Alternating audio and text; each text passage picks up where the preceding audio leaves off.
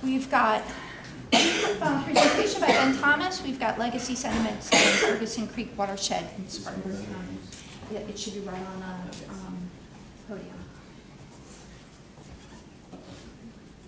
All right, so my project's on legacy sediments in the Ferguson Creek Watershed. I'm Ben Thomas. Dr. Ferguson's my advisor. So beginning in the 1930s, the Soil Conservation Service began doing an intensive study on the state of soil erosion and deposition throughout the Piedmont region. And one of their test locations was here in the southern part of Spartanburg County near the town of Switzer, inside Ferguson Creek Watershed. And so within the watershed, they established 40 different test locations or transects. And it's kind of hard to see, but there's little red lines all on the streams. And those are their test locations. My project focuses here at Range 19. It's a 450-foot transect that covers both sides of the stream. And it's located 400 feet upstream from the confluence of Big Ferguson Creek and the South Tiger River. So what are legacy sediments? The original study was looking to, or they found what they called new sediments and have since been changed to called legacy sediments. And these are these reddish-brown micaceous silts which are above a dark gray layer.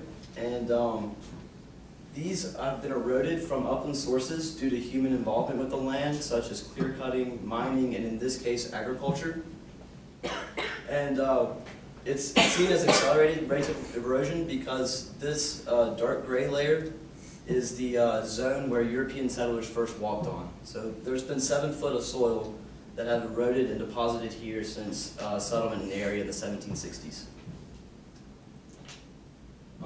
And in the original study, started in the 1930s, they established their transects with these iron pipes. I don't know if you can read that. It says R19S. There's another identical one on the other side for the north. And these established the exact locations in which they did their study. And we relocated these iron pipes and established a total station to get a surface elevation profile along Range 19. And this is what we created. The black line is the 2016 land surface, and the red line is the 1940 land surface. And what we got from the total station was that there have been slight areas of erosion here at the toe of the slope, but it's really minimal for what it should be, and along with that, there's been minimal deposition on both sides of the levees. More significantly than the rates of erosion have been a shift in the river 8 feet to the east, and also a deepening of the channel by about 2 feet. So with our cross-section established, we went back and using an 18-foot metal probe, we worked that to the ground to measure the thickness of the surface to the bedrock, and that gave us thickness of sediments. And this top graph is the 1940 profile that the researchers drew, and this is the one that we created in 2016. Most of the probes are similar in depth, however, such as this one right here, we're a little bit deeper, and this one we're a little bit shorter. So, but overall, we created a pretty similar diagram.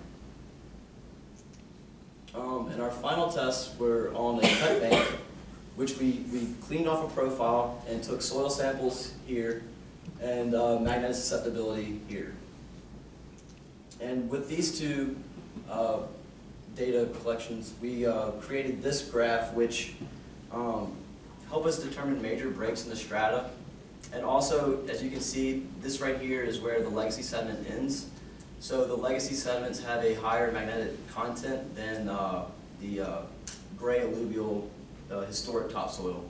So it just helps us determine breaks in stratigraphy and where the legacy sediment ends. Also, we found, it's hard to see, there's orange flags at the bottom here. We found charcoal samples, which we're going to use for carbon dating. This is a completed profile of the whole Range 19, and compared to the 1940s, it's very similar, like I said. However, we were more accurate in that we could better locate water table and also bedrock. Since we did get deeper in some of the probing locations, we have a more exact location of the bedrock location. And also, this little red dot here corresponds with this green line, which is an even older historic topsoil, an even older buried horizon. And so, the discussion here, what we found was that minimal rates of erosion have occurred, and more significantly, the change in the river is more significant than the rates of erosion that are active in the area. Also, we determined that most erosion in this area occurred before the 1930s. However, we don't have exact dates for the stratigraphy yet. And that's part of our future work.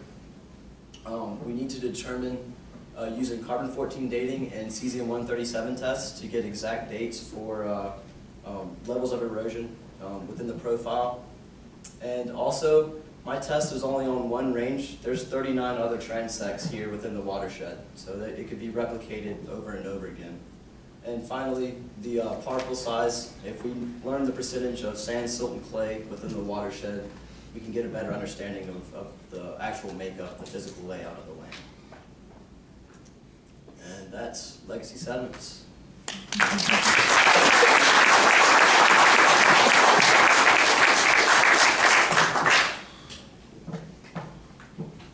Any questions? Good deal. One. Well, do you know how the rates that you found since the 1940s are continuing from here on out, or since some of the processes that caused the erosion in the beginning might have been stopped or altered?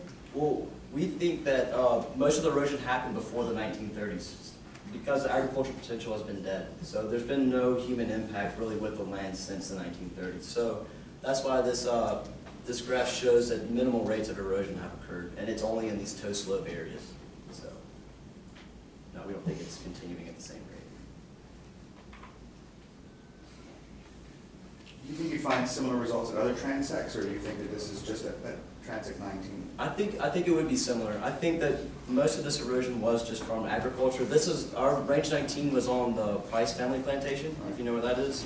And so I think that since we have moved away from agriculture, it would remain steady. We've got cover crops and things like that to keep soils in place. Okay, thank you everybody for coming.